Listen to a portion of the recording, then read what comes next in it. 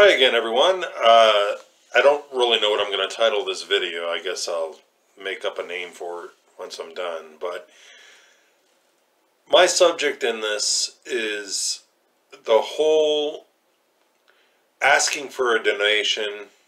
You know, when people do that, you hear radio stations. Well, I've heard radio stations using asking people for money like a telethon.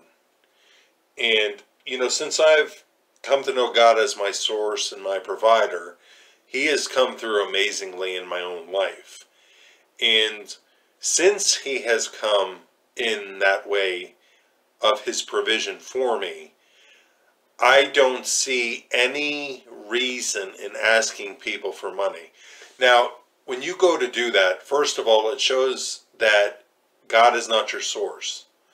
The second is that you don't realize that God knows your needs, because you don't know God as your source and you don't think He sees your needs, or you're completely oblivious of that. Then you're going to be relying on man. Since you have never trusted God to come through in your own life, then you're going to be walking in fear. You're going to trust in your own abilities in order for things to make things happen. And you know, it's just the world does that. You know, we've seen that with, you know, Jerry Lewis telethons, where he would ask, you know, for a certain amount of money. You know, people would call in and, you know, give their support. And, you know, that's all fine and good for the world. But we as Christians, we need to show the world exactly something that is different.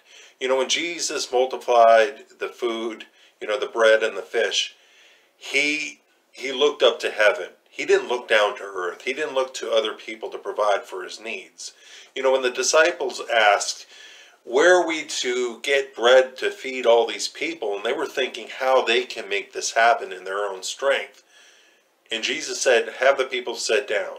And then He prayed to God, which is the first thing that we need to do. We need to seek God. We don't need to go to people and, you know, say, can you fill out this donation card for a certain amount of money and, you know, send it in? And, or, you know, you don't need to, you know, just asking, you know, fellow brothers and sisters for money. You don't need to do that. We have a Father that will take care of all our needs. It just takes looking to Him. It takes walking in faith, which is a lot of people don't want to do. We live in a drive-through society to where we do not tolerate waiting. You know, when we go through a McDonald's, you know, drive-through, we expect to get our, you know, meals like that, you know. But when it comes to God, He wants to stretch us out. He wants to stretch our faith. You know, He wants us to get rid of our own strength and our ability to provide and look solely to Him. But a lot of believers don't do that. They're impatient. They want things to happen now. They don't take time. I'm not saying all believers do this, but there's a good many that do, that they don't take time to ask God, you know, when, Lord? Or, you know, Lord, I'm just going to seek you through this time and just enjoy you. And, you know, the reason why this whole, you know, asking for a donation from, you know, believers, whether it's a Christian radio station or, you know, sending out donation cards, the reason that I find a problem with it is because I've seen God come through in my own life. I didn't go to different people and say, hey, can you help me out with this? Or can you do this? You know what I did? I asked people to say, hey, can you pray for me? You know, I didn't really state the issue. I mean, I could have. Maybe sometimes I did. But I didn't look to them to provide for my needs. I looked to the Lord. I just asked people to pray for me, which I think that's what people need to do. Hey, can you stand with me and, you know, pray about this? Because this is currently a huge weight that's on my shoulders, and it's something that I really want to give to God. So I just find it really frustrating when I was listening to that Christian radio station, and they were using it as a telethon, and people were calling in for their support. Oh, we have an hour, and we need, a certain amount of people to give this much, and, think of it this way. It's like going to a birthday party, right? And the person that is receiving the gifts, let's say you give them a gift, a gift certificate of what, $20, right? So you give it to them, and they open it up, and you're like all happy, you're giving this gift to them, and you want them to be happy. So they open it up, and they notice on there that it's only $20. So they give it back to you and say, oh, I'm sorry, the lowest amount I'll receive is $30. How would you react to that? And that's exactly what I see with a lot of ministries. Before they will send you a DVD or anything of their teaching, which is, God's teaching. It's something that, a revelation God has given them. But before you can receive that revelation, then you have to pay for it, And so you have to pay a certain amount of money in order to get their DVD or whatever. What about somebody that can't afford it, And, that's why I appreciate the ministry of Keith Green so much. He had the conviction that he would put his records in the Christian bookstores for free for people to take, for people that couldn't afford it. And a lot of artists couldn't do that because they lacked trust in God. They said that was a hard road. One Christian artist said that was a hard thing for them to do. Well, it's going to be a hard thing if you've never seen God as your source, as your provider. If you've spent all your time just depending on yourself and your own strength to get by, you're not going to depend on God. And, God has come through in my own life. I have walked in faith for certain things, and God has come through. And I think as Christians, sometimes we forget what God can do, or we've never seen what God can do. We have never tested him. And like I said, I'm not saying test him as in what Scripture says that we shouldn't do. You don't put the Lord God to the test. But God said, test me in this when it became, regarding tithing. He said, test me in this, said the Lord Almighty, that I won't pour out such a huge blessing on you that you will not have room enough for it. God wants us to walk in faith. He wants us to rely on him. Because what's going to happen when our source of income is gone? We have to look to him. We have to see him as the source. So, this video is basically about just how I think it's bold for people asking for donations. Before you do that, see God as your source. See God as your provider. Read in Scripture how God has come through.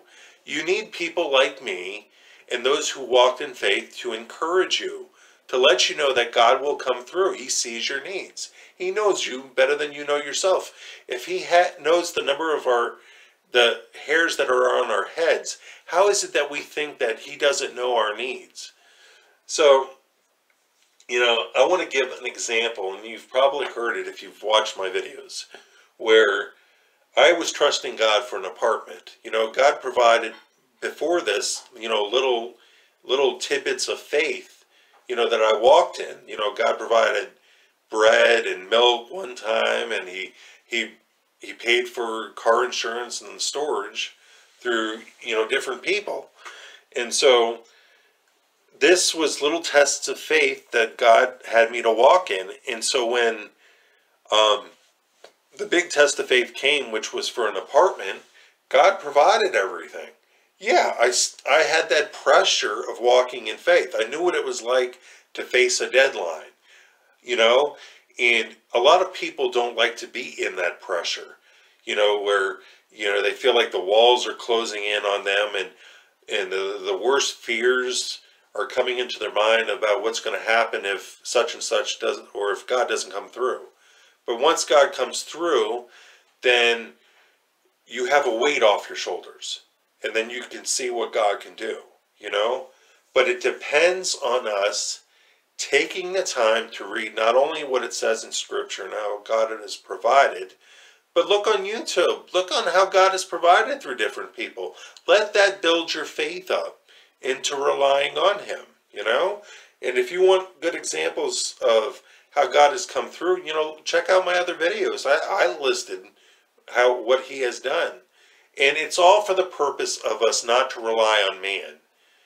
God knows our needs. So you don't need to go to man. You don't need to send out donation cards. You just ask people to say, hey, can you pray about this with me? And you don't need to use it as a telethon. We're supposed to be lights in this world. We're not supposed to use the same tactics as the world does. The world uses telethons. We as Christians don't need to do that. We need to rise up and be better of it. So this is my viewpoint. This is what God has proved in my own life, and I just want to share it with you. So if you have a need, ask the Lord and wait upon Him. Ask people to stand with you.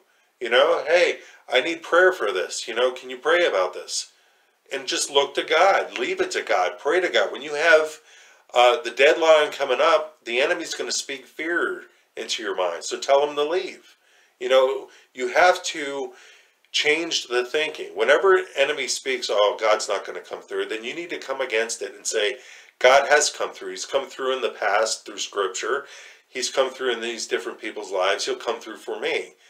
And it's, Scripture says, submit to the Lord, resist the devil, and he will flee. And he will flee, So you have to resist that. And you have to keep asking God, for His provision. Have faith. Faith is the substance of things hoped for, the evidence of things not seen. It was Hebrews 11:1. So, just trust God. It's a walk of faith. It's a step-by-step kind of thing. So I pray that this video blesses you. And if you have that tendency of asking people for donations or gifts or anything, stop doing it. Just look to the Lord. Realize that He is your source. He is your provider. Why else is He called Jehovah Jireh? So, thanks for watching, and God bless.